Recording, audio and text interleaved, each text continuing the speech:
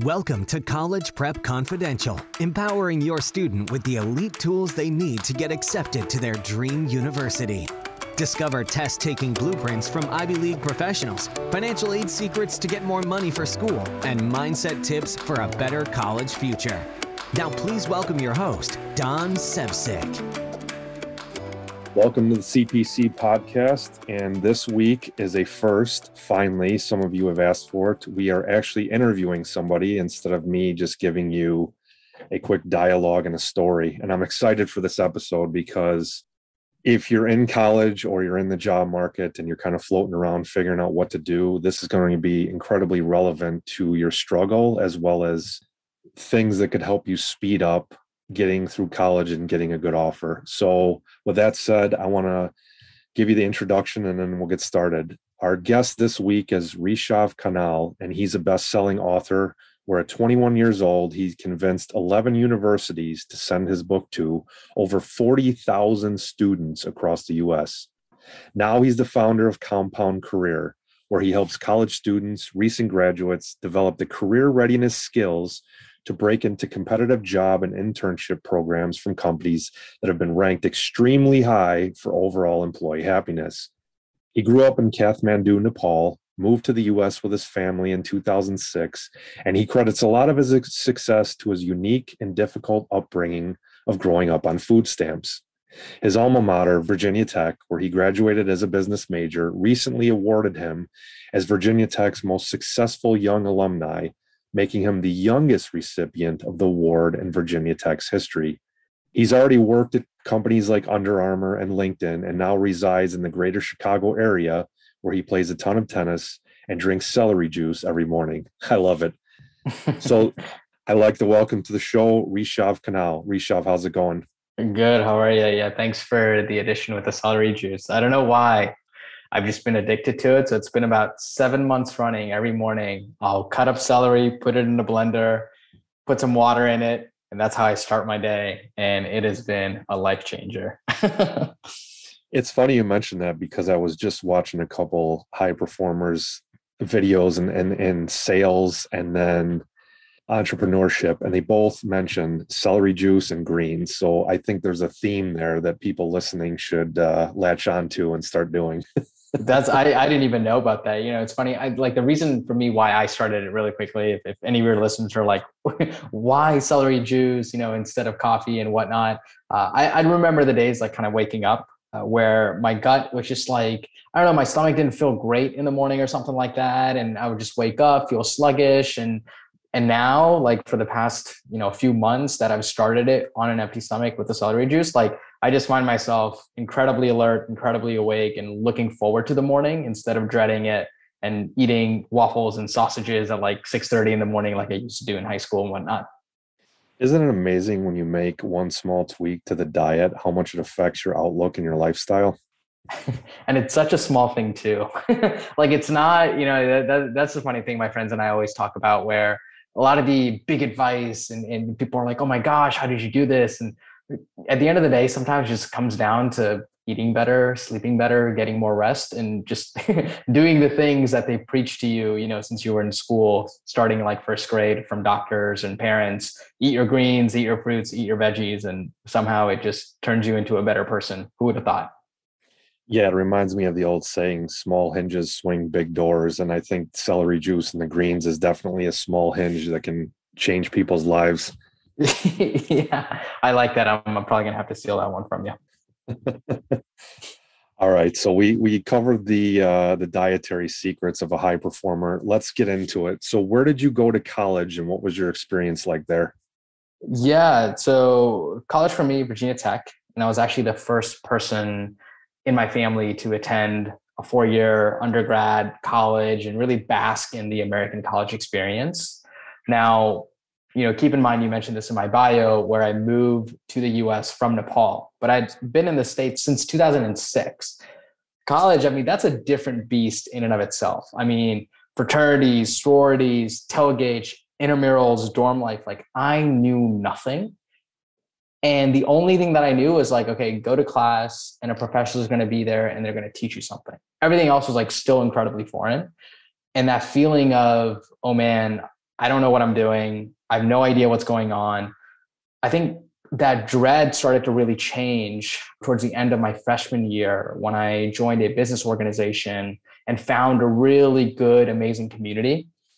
In that community, that's where I found my friends, mentors, people that I consider family, and those people, even after we graduated, to date, have already attended like 2 wedding events. There's more already on the way. So I think finding that community really changed me as a person and made me experience Virginia Tech to be incredibly memorable. Probably one of the more amazing life experiences, where it started out a little bit rocky, right? The transition was a little bit difficult, but towards the end, definitely something I'm super thankful for. And I love this because you make it through growing up on food stamps. You make it through Virginia Tech after everything you went through. Tell us about the transition. So you graduate Virginia Tech and now you're in your working career. You've got a solid resume working at places like LinkedIn. So tell us about things you learned and any struggles you had as you enter the workforce. Yeah, so we love to first like share, I guess, a little bit of the high snapshots that people tend to see, and then I'll back into some of the struggles. And you mentioned being 21 and publishing the book. So I'm 24 now, and after going through a really tough battle with COVID that like sent me to the ER, endless doctor visits, and like small hinges, all that good stuff, celery juice, that's how all that came to be. But I'm starting to feel more and more thankful for all the things that I have accomplished over the past few years. And a couple of the things that I'm incredibly grateful for: number one, being extended a job offer from LinkedIn even before I graduated. And I remember the dean from my business school, him and I having a quick conversation. And I was never the best at school, by the way. I think I barely graduated with like a 3.0 GPA, and I had to withdraw from one of the classes. I believe it was like Intro to Shakespeare that I didn't do the best at, because back then I wasn't the best at managing my time, which we'll kind of get to. But got into LinkedIn. At that point, I started advising almost like these big, large Fortune 100 companies on their hiring practices. And then as I was doing that, I got an email from Virginia Tech saying, "Hey, Rishav, remember us? We've been keeping in touch with what you've been doing, and we've been hearing how often you're giving back to our student body community. So we'd love to award you as our most recent successful young alumni." And that was in 2019, right before COVID. And even before that, this was with like Under Armour. I had a chance to meet the CEO, and then the book, podcast. And everybody, I think, sees like the snapshot and it's like, wow, Rishab's always been great. And whenever I hear that, I always think of, if you can remember, like the classic iceberg posters that probably almost 99% of elementary school teachers have in their classroom, where people only really see the tip of the iceberg, and then there's this huge block of ice submerged underwater. The reason I kind of share all those things is like, I really didn't get here without hardship. I moved to this country in 2006. At that time, I had a very thick, heavy accent, buck teeth. We couldn't afford braces, which kind of meant I was the prime target for a lot of the schoolyard bullies. I received free and reduced lunch, lived in a 1-bedroom apartment with my parents. I was like infested with cockroaches. And I wish I could say it got easier, but after high school, that's when things got worse, even from like 2014 to 2016. Because a lot of those things were incredibly self-inflicted. Now that I was in college, living kind of, more or less on my own and very independent than my parents, with people that I'm extremely close with. And the first 2 years, the reason why it was so difficult is because I think all the unhealthy habits that I had suppressed started to rear its ugly head. And when you mix in small things like the drinking culture and alcohol, like it wasn't like I needed to be put in a facility or anything, but like every weekend doing that, it was just shining a really bad, nasty spotlight on them. And I think rock bottom finally hit when I remember right after I graduated, a couple months, Don, not too far from you, downtown Chicago's office, that's where LinkedIn's headquarters is. I remember crying in my office because of persistent panic attacks. And I think all the bad habits have just like finally bubbled up. And I wish I could tell you it didn't suck, but it did. But now I fondly look back at everything and I'm just like, I learned so much from that experience. And sports had always been a big part of my life growing up. There's this weird phenomenon in sports where oftentimes very average athletes tend to make like the best coaches. And I started to think about like why that is. And at least my definition or my guess as to why that it is because all these average coaches, they have to learn how to build all these skills to compete with the people that are more naturally gifted and more physically equipped. And I think the reason why I think I've been able to have a lot of success, not only in my career, but also in the company that I'm building now, is that all those scars have really allowed me to understand everything I know in order to compete with the best. And those lessons have allowed me to be a better person, a better friend, a better coach, and just be incredibly empathetic to other people who've still yet to realize that potential because I've been there, I was them, and I can understand kind of the journey and where their head is at. So yeah, if you're listening to this and if you can relate with some of it, I would just hope for you to consider and pause whether you're a parent or a student. Like, sometimes it's like we fail to zoom out and think about life in a really big horizon versus thinking, oh my gosh, I've always struggled. I'm always going to struggle. This is my identity. And I thought that for a long time, but it wasn't until a couple people pulled me out of that and I got to pull myself out of that I realized it's like, man, a couple of right decisions can really change where you go. So you'd asked about career. Obviously, you've got the highlights, the snapshot, but the context is really necessary, Don, like you said, of understanding the hardships and the struggles that I came from. Yeah, it wasn't easy by any means. Yeah, it's interesting you bring up panic attacks and kind of hitting a bottom for you because I noticed a lot of people that eventually accelerate above the average person in business or careers has not only hit a point like you described, but there's a clarity moment. First, there's sadness or anger, but then there's almost a clarity like, what am I doing? Or how did it get this way? Or just there needs to be a change. And when you mentioned the panic attacks and then just everything you went through, did that help you almost sharpen your focus and reevaluate some of the choices you were making? Because I love the saying, iron sharpens iron. And it's almost like some of those situations almost make us better if we get through them and get clarity of thought. Did going through that help you sharpen your focus? 1,000%. I gained so much perspective. I mean, here I am at 23, 24 years old, questioning my life, mortality, like things that I'm like, wait, hang on, should a 20-year-old really be thinking about stuff like this, right? You hear it from others. It's like, oh, you're too young to think about stuff like that. But going through the hardships, I think, with COVID and not really understanding how to take care of myself outside of just needing to always be the best in business or in career. I mean, we see this, not that I'm at their level at all whatsoever, but with really top athletes. I mean, the Olympics was a big one, right? Where they got to the height of the game, but at a certain point, you got to realize like how to take care of yourself first and your body and everything.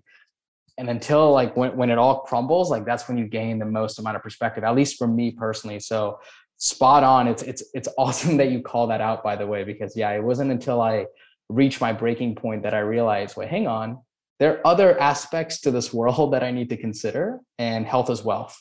And that's been the biggest kind of learning moment that I would say I've had for the past year and a half.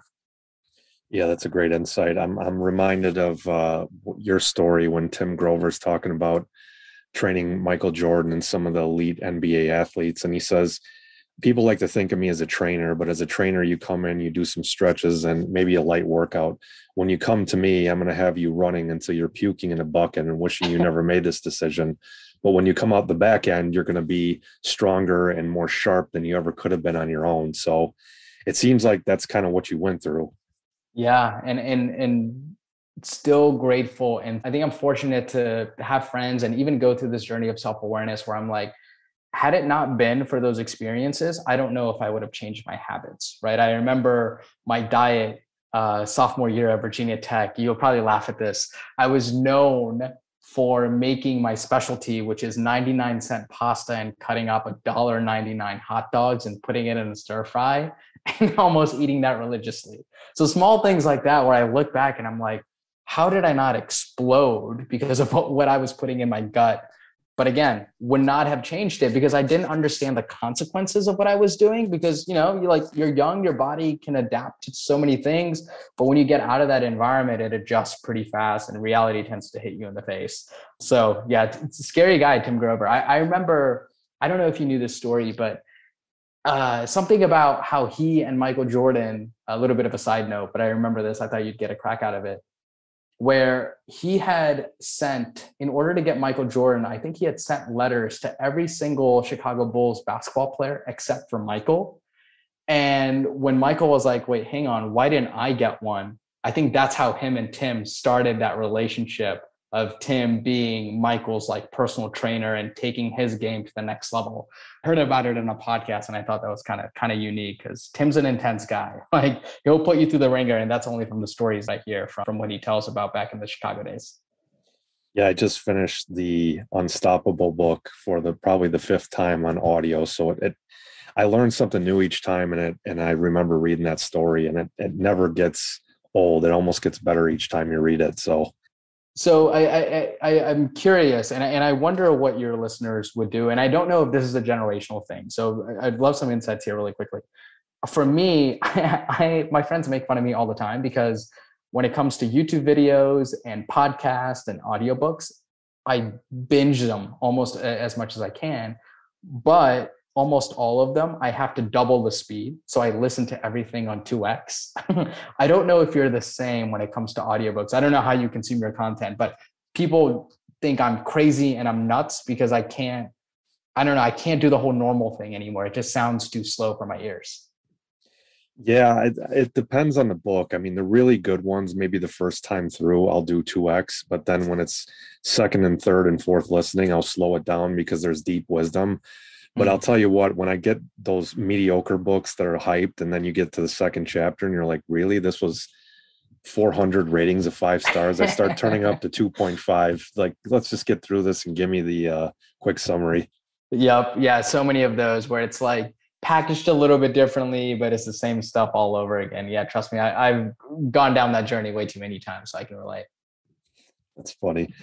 So so you've talked about the struggle, you've talked about college. Now I want to move up with your timeline, because I think this is a great part of your story that can help our listeners. So you leave corporate America to start your own business. Can you tell us more about that decision, more about the company, and why you decided to go off on your own?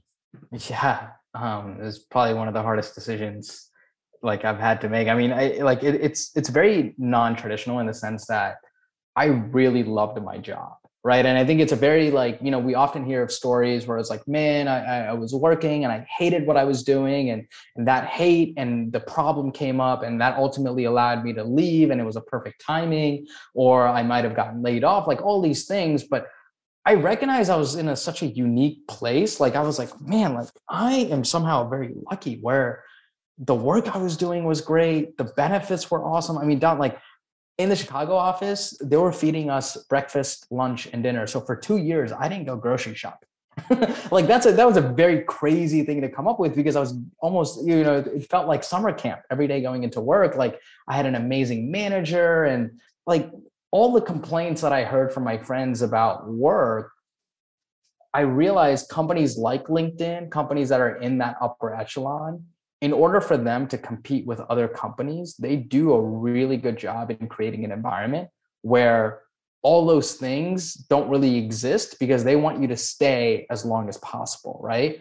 So you might be wondering, and maybe your listeners too, so it's like, Rishav, if you had it so great, why did you leave? Sounds like utopia. Why would anybody leave? And trust me, I wrestled with that decision for a long time.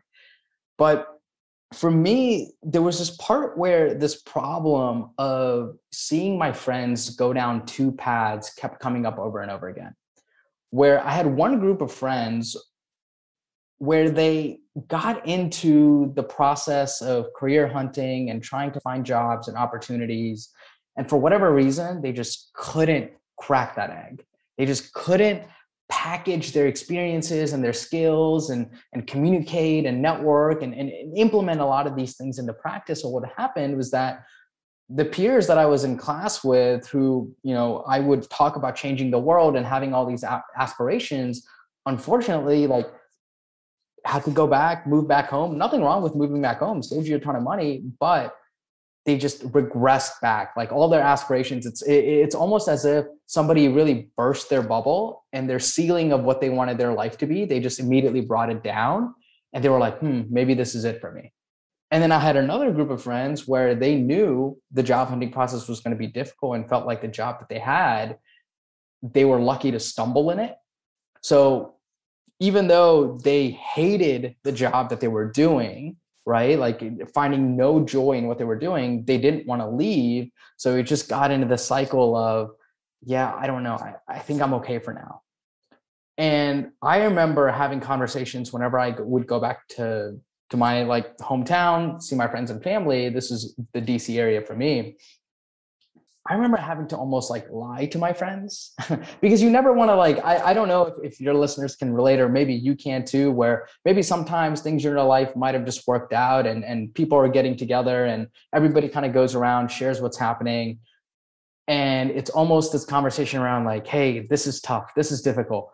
Well, you don't want to be the person that sticks out like a sore thumb and saying, hey, I don't have any of the problems you do. Ta-da, look at me. Like I never wanted to be that person because I understood where their hardships were coming from. And when I went back to LinkedIn, the first few months after my quote unquote day job was over, just naturally, I found myself from about 5:30 to close to 11, still staying at the office at LinkedIn. And the only reason for that is because my friends had set up calls with me to ask and to almost gain advice of Rishav, how can I do what you did? And I was just like naturally doing that. And then that evolved to me then saying no to hanging out with a couple of my friends in Chicago. And they were like, hey, Friday night, Saturday night, let's go out. And I was like, that sounds a lot of fun, but I think what I'm going to do is actually stay in the LinkedIn office, use their whiteboard and design a whole curriculum, because I've just decided that I'm going to mentor like these 5 Virginia Tech students for free, and like they'll learn and I'll change their life. And I don't know why I did it. I genuinely don't. And I've tried to answer that question because at that point in time, there was no like business plan. There was no this. I genuinely was doing it. And the more and more I did it, I was like, whoa, like the impact that I can make here is amazing, because the students that I was, quote unquote, working with, not really, because I was just doing it out of my own will, they were getting jobs at Microsoft, at Amazon. They were calling me saying, hey, you changed my life. Like, I was like, are you serious? Like, I thought everybody knew this. And then I had my own mentors at LinkedIn telling me, Rishav, what are you doing here? And that was a cool part. Like, even they were questioning, Rishav, what are you doing here? Like, you're fine here, but I don't know if you're an A player that needs to be here or go elsewhere and do this thing, because there's some special sauce that you've got here that is going to allow you to really change a lot of people's lives. Go after it.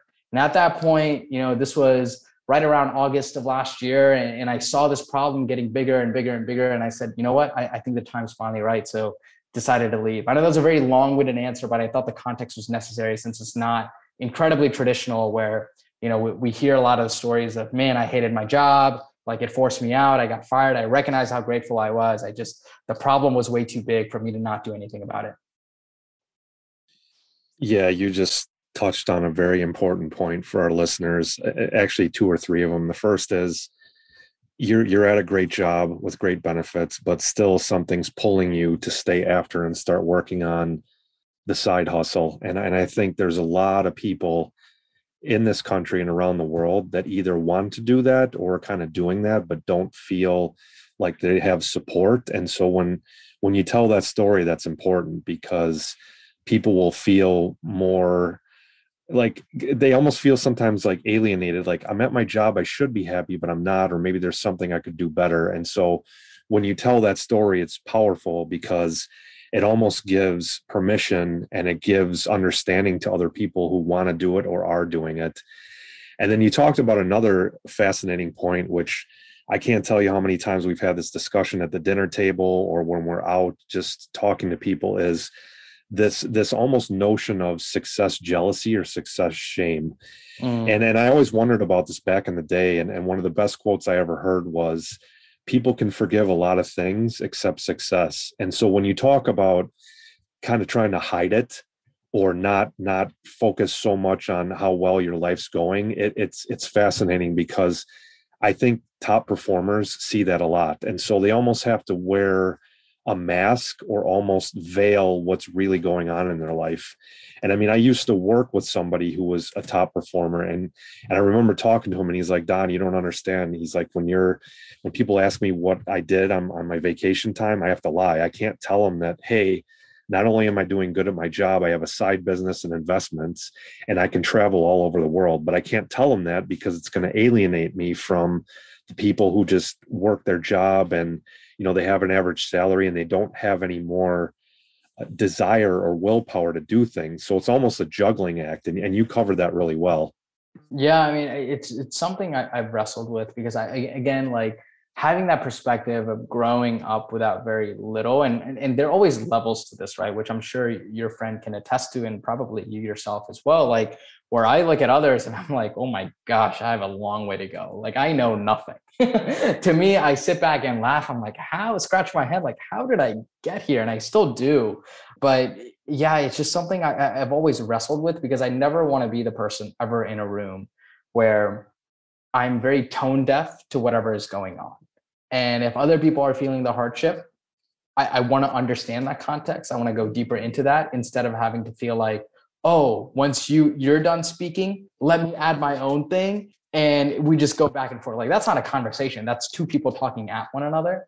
And it's something I don't know, maybe it was my mom, maybe it was my parents, maybe it was my upbringing that taught me this, but something I've always felt very, very, very, very cognizant about to never do in a group setting.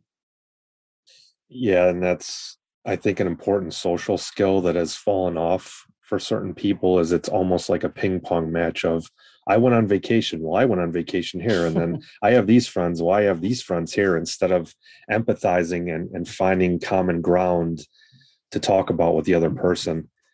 That's so well put. I like that. I really like that visual. You're so right. I mean, and who knows where that stems from? And I think, probably a lot of it, right? You'll hear the classic, like, attribution to social media, because you're always trying to kind of one up your friends in terms of the number of likes, and you're sort of battling for that validation. Yeah. And I hope we can start to create more empathy, where when a friend asks or says, hey, I went on vacation, people's natural response isn't, oh, I went so-and-so this place. It's instead, wow, it sounds like you had a blast. What was your favorite part? and getting them to tell you a little bit more about it. And I just feel like, yeah, the relationships I've made by doing that, I've got a small core group of friends for life because of it. And it's such small, easy things to implement. Yeah, it's funny, because if you're in a room of, let's just say, 10 people, and somebody's talking and they talk about a really fantastic vacation, or they got a new car, and not for bragging, just because they were asked, I tend to find that 6 or 7 people are instantly going to get upset. And one or two will be like, oh, that's great. But then one or two will be what you just said is, oh, wow, tell me more about that. How did you do that? They not only are they celebrating it, they want to learn how to do something like that, how to get that car, or get that vacation, or just generally interested in how that vacation went. Yeah, there's something I've tried to pride myself on is whenever friends will share, like, good news on social media, or LinkedIn, Instagram, what have you. Maybe they got engaged, maybe they just got a new job, or maybe something small happened, but we want to celebrate anyway. I almost always never send them a text. Instead, I'm one of those weirdos. People listening might be like, wow, why is he doing this? But I don't know. I find it so enriching, where I'll send them a voice note. So instead of letting text dilute my message saying, oh, congrats, because I don't know how they're going to perceive that message, I'm going to send them a voice note for about 30 seconds, just congratulating them, be like, oh my gosh, I know you've been working really hard. Or, hey, like, I didn't even know you were doing that. That's amazing. Like, tell me more. You must be so hyped. And I've just rekindled actually a lot of relationships doing that too, caring about what people care about. And yeah, I don't know where it stems from. I've tried to figure that out. Maybe it's my mom, maybe it's my dad. I don't know, but kudos to whoever, because it has served me pretty well in life. You just give a great tip, which I hope all our listeners caught. And if not, I'm going to put it in the show notes. With everybody emailing and texting, if you take another route, say voicemail or a call, or even a physical greeting card. Congratulations. You're going to stand out 100 times more than the rest of the people that are going the traditional digital route. So I hope everybody listening caught that, because it's going to help you explode your network and get attention that other people couldn't because they're just texting or sending an email. So I want to thank you for sharing that, because that's a very important point for networking. Yeah, there's been, actually one of my best friends, I consider him a brother. It's his birthday today by the time we're recording this. And something that he impressed upon me, and this is something that we started doing when we had our podcast and we were working together. And this was something people absolutely loved. So towards the end of every year, we would sit down and compile a list of all the people that in some way, shape, or form impacted our lives. And the list over time grew from like 50 to 70 to 80. We did it for about 3 years and absolutely loved it. The reason we stopped is because we ended up going separate ways, and we're still best friends till the end of the day. But like, it was just like logistically so hard to manage. But when we did it, it was amazing.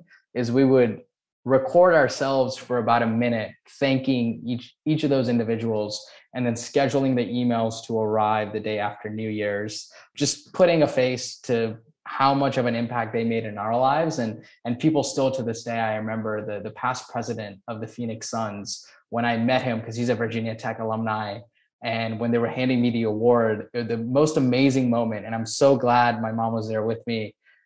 We were having a conversation, and here comes this amazing, successful executive. And the first thing he says, like, you know what your son did? And I still remember till this day. And I think it just, I don't know, I think it made her feel really good. And I got to see that, because then she was like, wow, like, at least I taught him something, right? Like, he's an awful cook. You know what? I wish I could have taught him that, but at least I taught him some of these things. And that was something, I don't know, I've let that moment like push me forward to kind of remind myself, like, hey, text, emails, nothing but dots on a screen, like, do something else, because people need to feel that nowadays more than ever. Yeah, it's a good habit to build. And after you do it for a couple of times, it almost becomes automatic. So that's a very good tip for our audience. Yeah. Now, earlier you covered the third point, which I'm so glad you covered, because I hear this all the time, both on LinkedIn and in networking groups and mastermind groups.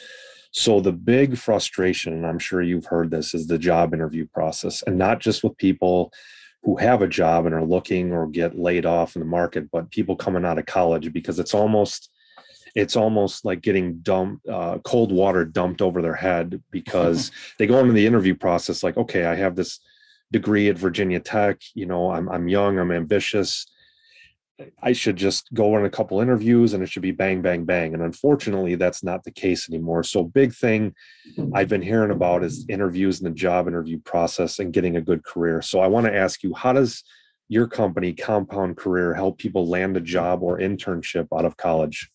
Yeah. Again, I like all these like quotes and vivid imagery that you're giving me. The cold water dumped on the head is exactly right from all the students that I speak with. And really, I think in terms of the structure of Compound Career, right, and how we work. So internally within our students, we tend to call it a fellowship. And there's a podcast that I listened to by you, actually. I don't know if it was the most recent one, and hopefully some of the listeners tuning in will go ahead and binge on that one next, where you talked about how really successful people, in order to shortcut their path to success, they come up with these like mental models and frameworks, and they go, a step beyond and say, well, hasn't there already been a roadmap laid out by somebody else? Like, could I go connect with them or meet with them, learn from them, so that I avoid all the mistakes that they did?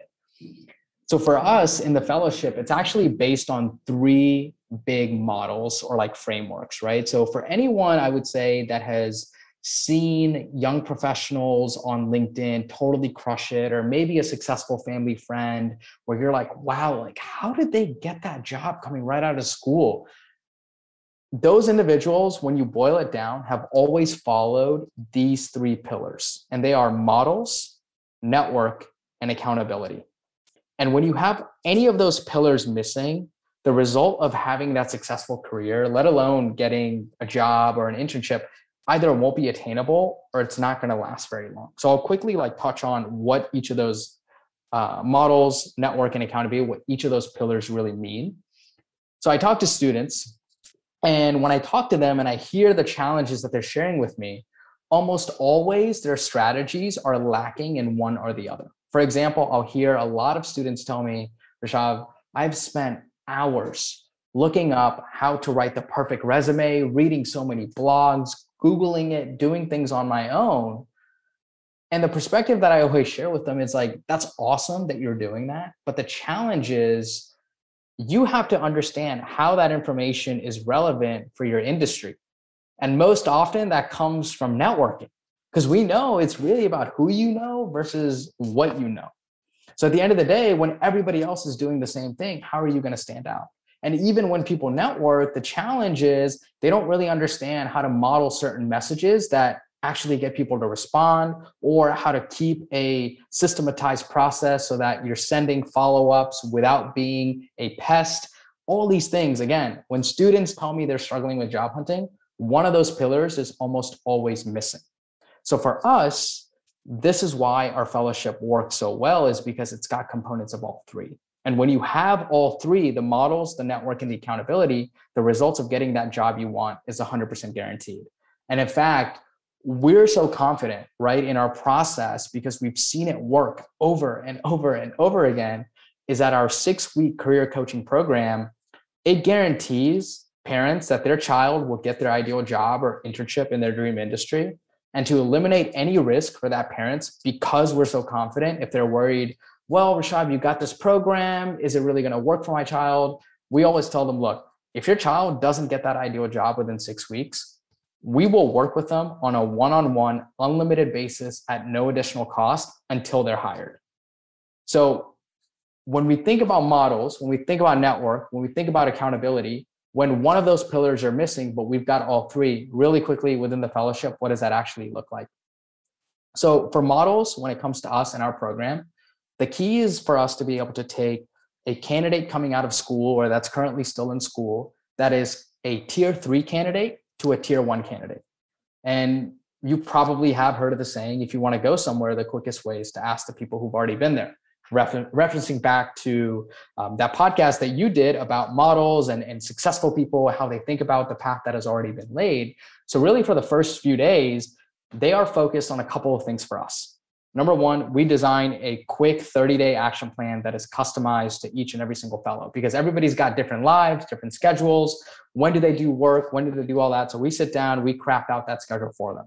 After that, then it's very easy to then strategically think about, okay, A, what do you want to do? But then after that, what type of companies do we want to target? It's crazy the amount of times we hear from students, I'm just going to go on LinkedIn and apply and send my resume to over 200 companies without really evaluating, I'm going to spend a lot of time at this company. Let me be a little bit more strategic. And once we know kind of the direction, then we actually work with them, rewrite their resume with them from scratch on top of rebuilding their LinkedIn. And because they've got the models, we can do that in like less than 5 working days. In fact, one of our students, Calvin, he recently, actually today when we're recording this, just got off an interview with Nestle. And he told me he had applied to Nestle 3 times and always got rejected. And this was an opportunity that he sourced. But on top of that, in the same week, or a couple weeks before, he had a recruiter from Red Bull reach out to him, all because he made a couple of changes on his LinkedIn. Because of me having worked there, I was able to kind of teach him, okay, here's some insider things that most people don't know in terms of how to optimize your profile, show up for the right keywords. And then when it comes to networking, which is like 90% of the battle, the key here is for us to develop a great strategy on, okay, what type of influencers do they need to reach out to? How do they need to utilize LinkedIn to do that? How do they need to utilize cold email to do that? So majority of the individuals actually use both cold email and LinkedIn, and we teach them how to do that to generate conversations. And then on top of that, we also have mock conversations with them so that they know how to engage in a back and forth dialogue. We talked about empathy a little bit ago, of knowing what type of questions to ask to make people feel really good. That's where we've seen fellows go from being really bad at communicating to almost skyrocketing their success because they understand how to do the song and dance. And then the last part is really the accountability, because we've seen that even if we give people the best plans, if they don't follow it, there's no point. And for us, accountability takes shape in two forms. One, the traditional sense where I actually check up on our students every day of the week. Our students give me feedback at the end of the day, what they were working on. So for other programs that take months for them to get the job, we've got folks that started with us maybe 4 or 5 weeks later, are already through the final round stages and are evaluating multiple offers because we work really fast. And then on top of that is the strategic accountability. I hear this all the time from students, and some of your listeners, or maybe some parents that are listening, your child might want a marketing degree, and this is the best example. But nowadays, companies are looking for very specific skills. And universities, the gap right now is that those universities are very far behind in giving your child the skills that they need that will make them employable. So this is where we actually, if a student needs it, we will pair them up. We will help them find a nonprofit that needs help in a certain area. So bringing it back to marketing in that example, if somebody wants to break into marketing and that is the job that they want, in order for them to gain the Facebook ad experience, the Google SEO experience, maybe the content experience that they need, we'll actually pair them up with a nonprofit who needs help in those areas. And then teach them how to show up as a great project manager. Because Don, as you know, it's all about managing expectations at the front, asking the client the right questions in order to deliver the best outcome where everybody's happy. And then they can package that experience so that when they're interviewing at companies like Microsoft, LinkedIn, Google, they have a resume that is so different from everybody else that's applying.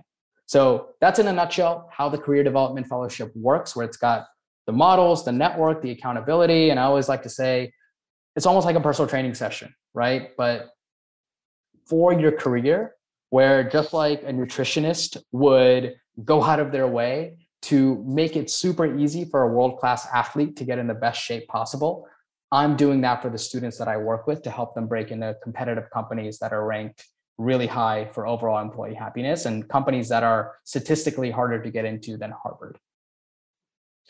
So this is almost like the interview Olympics from what you described, because you're covering, and you touched on a very important point of the chicken and the egg syndrome in the job interview process for people in college.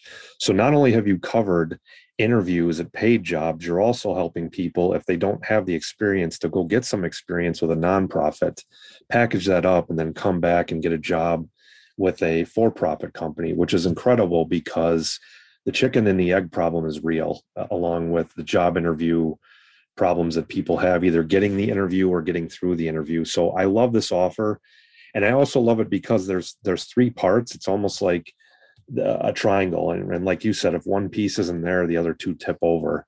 Yep. And so the networking, by the way, is powerful because I don't think a lot of people realize, and I'm sure you've seen the stat, if you just apply to a job or tell somebody you're good or you're great at your job, you may get through to like 0.5%. But if somebody is a referral for you at a job or a sale, what is the stat, like 26 times more likely to go through or get past the next level because you have a referral?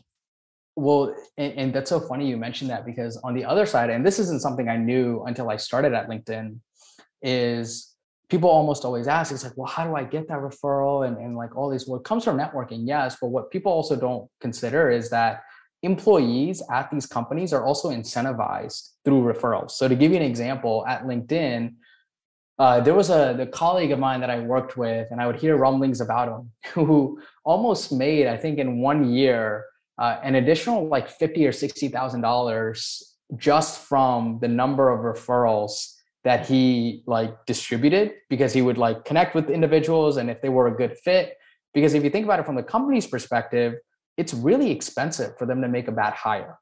So if a company is like, hey, if you can vouch for somebody, if you know the work that they've done, that's why referrals kind of stand out in that process, because a lot of that validation and that vetting has already been done by the current employee, and they just kind of get short-circuited. And then the second thing too, and these are the wins for us are like the main thing that keeps me going, even for the days that are hard, right? Because, building a business, as you know, like any business is going to be super difficult. And we just had Christian, who's a fellow that I recently worked with, graduated from East Carolina University. And the only experience that he had on his resume was that he was a cashier and he'd worked for Jimmy John's. And graduated with barely a 2.9 or a 3.0 GPA, something like that.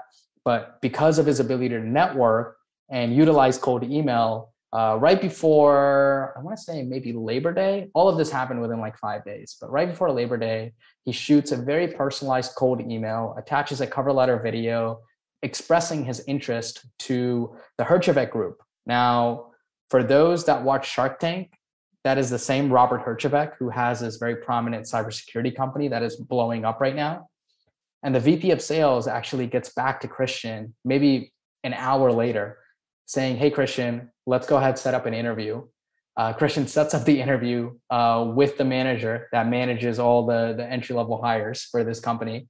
And then a couple of days later, he got a text from that manager saying, hey, Christian, Robert, meaning Robert Herjavec, asked me if you've signed your offer letter yet. He's super excited for you to be joining the team, and he saw your video. We're all happy to have you.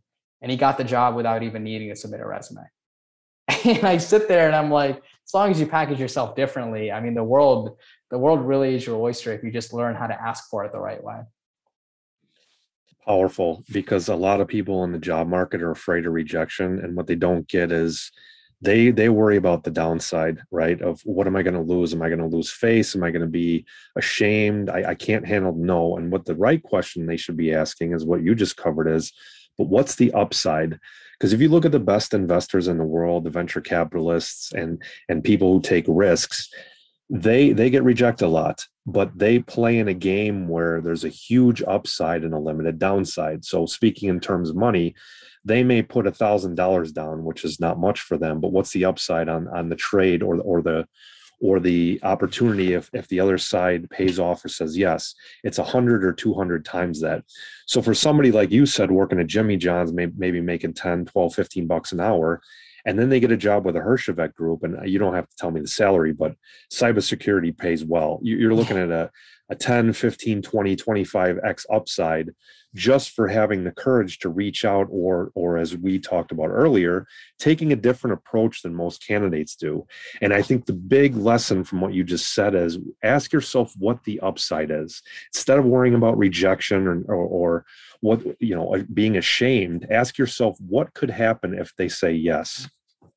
Yeah, I mean, I love that summary right there. Exactly. What could happen if they say yes? And this again goes back to the 3 pillars and how you brought up, it's almost like a triangle, right? Like without one side, the other 2 are going to be tipping over, where, I'll have students that tell me it's like, hey, I've tried emailing or reaching out like this, but then they get to the interview and they don't know how to package themselves. Like, keep in mind, Christian still had to understand, okay, he got the yes. So how is he going to leverage that yes into crushing the interview? And then he had, I believe, 2 or 3 rounds. Like, it was pretty competitive. And then after that, 3 rounds of interviews, understood how to communicate his value well and translate his experience at Jimmy John's to how it's going to translate into cybersecurity. And as long as you can make the distinct connection, people will see it, they'll believe it. And it's not like, he was lying. He just understood, what does this company need?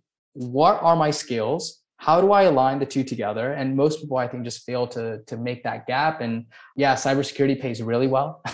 In fact, I had a conversation with him a couple of days ago where him and his girlfriend are actually going to be looking at condos. And that was something he said he never thought he would be doing at his age, where he's like, Rishav, when all my friends are kind of just working these jobs and living apartments and kind of just burning money, like, I have the opportunity now to speak with realtors and build assets. So he's like, you've changed my life. And it almost like, it was close to the point of bringing me tears. Cause I mean, trust me, the days are hard, but hearing, stories like that from Christian, it all makes it worth it. Powerful testimonial. I love it. I love stories like that people take a risk and they take a different route than they usually do and look at the huge payoff. I mean, going from Jimmy John's to a job with Herjavec from Shark Tank, it's just, I love it. So I can't end this episode without taking advantage of your skill set. So you've been nice enough to give a special offer to our audience, and I know a lot of them are going to need that. So could you tell us more about that offer? Yeah. And I just want to preface, like, I love working with families that are already listening to podcasts like yours, because for me, that shows that they really care about investing in themselves and their child, and really for your audience, if they qualify, if it's a great fit, and we can work out the details and put it in the show notes where you can access it, clicking the link and whatnot. But there are a couple of things that I want to provide exclusively to your audience. Number one, I will personally sit down with you and your college-age child over Zoom and audit their resume and LinkedIn for 30 minutes. There are so many career coaches out there who charge for stuff like that, but I'll personally sit down with you and do it for free. On top of that, right after the call, I'll go ahead and send you a copy of my free book that you can give to your child. And to make it even sweeter, I'll even give $250 off my services when you tell me that you found me from this podcast. And there will be a link where you can include like the promo code. The promo code is DON13, DON13 on my booking system to find a time that works for you and your child. So wherever it says you've got the promo code, just include DON13 and you'll get that session, you'll get my free book, and you also get $250 off my services, because I love working with families that come to me and they're already consuming content where they're wanting to better themselves, better their child. And it's just a win-win for the both of us. If I could rewind time back to when I was interviewing out of college, I would have loved to have this, because it would have fast-tracked everything, the modeling, the networking, the accountability. It's almost like having somebody with wisdom who's went through it all come back in time and give that to you for when they wish they would have had it in college. So this is very powerful. I want to thank you for giving our audience this opportunity. And last question before we go, because this episode was so good, where can people find you on social media and the web? Yep. So this has been very exciting, and thank you, by the way. And I hopefully your listeners, just got a little bit of jolt of inspiration from hearing my story. Hopefully they were able to resonate with a couple of points that we talked about when it comes to networking, doing things a little bit differently, and the impact of what can happen when you just ask for something. And real quick, there was a point that you brought up earlier about, what your life would have been like had you gone through something like this. And this is something that I hear from families often, which makes me really happy that I'm able to impart my wisdom, is because so much has changed when it comes to hiring. And I hear from families all the time, it's like, Rishav, I've tried to step up in that role of a career advisor for my child, but I can't tell you the last time that I heard that a computer is looking apart and tearing apart a resume or having to virtually interview. So I thank you. It's almost like, the age and the experience and the relevancy of that becomes an advantage. And I'm grateful for that, is because I understand their child to the degree that they're unable to, just because of the experiences that I've gone through. So if parents want to find me, want to stay in touch, right now I am focused on building the #1 community for parents of college students and recent grads looking to help their child land their ideal job or internship. So you will find me, if you are a parent listening to this, when you go on Facebook and actually search Career Planning Secrets for Parents of College Students and Recent Grads. That is our group. And you may have to click on groups, but it will be the #1 search result when you type it. And to give a bit of context really quickly, so we're an exclusive group, and we recently launched the community for parents of college students and recent grads. And inside the group is where we share tons of exact tips, strategies that helped our students receive job offers from companies harder to get into than Harvard. And we even have a free mini course that parents can access to figure out how to create a game plan with their child towards receiving those successful job or internship offers from top-rated companies. So that's where you can go ahead and find me. I'm super active in that group. That's Career Planning Secrets for Parents of College Students and Recent Graduates. Just type that in on Facebook. And for whatever reason, if you have trouble finding it or it doesn't pop up because Facebook's being a little bit buggy, that's totally okay. I can go ahead and email you the link if you just reach out to me at RISHAV, that's my first name, Rishav, RISHAV, at compoundcareer.com. Awesome. Rishav, I want to thank you for being a guest on the College Prep Confidential show. And thank you everybody for listening. And we will see you next week. That's all for this episode of College Prep Confidential. To discover how to give your student a better future by increasing financial aid, improving test scores, and reducing stress, visit our website at cpcshow.com. That's cpcshow.com.